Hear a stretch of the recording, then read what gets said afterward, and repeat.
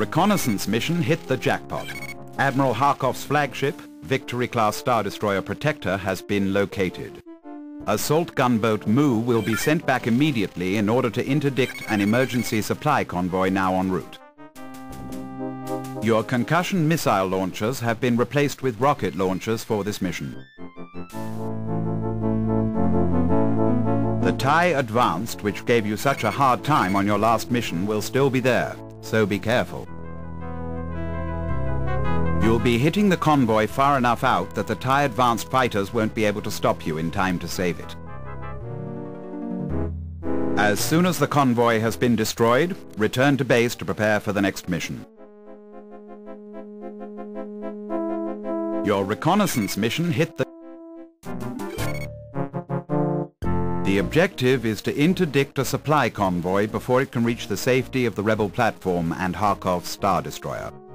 You will fly an assault gunboat designated Mu-2. For this mission, your craft has been loaded with a special heavy warhead armament of 8 rockets. Remember that rockets have poor tracking and homing ability. They are best used against stationary or very slowly moving ships. If the target is at all evasive, the rocket may well miss. In such cases, wait until you're at point-blank range to fire. The convoy consists of a variety of cargo ships, most of them armed. A small starfighter escort is likely. This operation will take place well away from the rebel base platform and Victory-class Star Destroyer Protector. As many as 2 squadrons of the new TIE Advanced are with the Protector. They will come to the aid of the convoy very quickly, so make your attack as fast as you can. Inspect the ships of the rebel convoy. They are carrying supplies destined for Harkov's forces.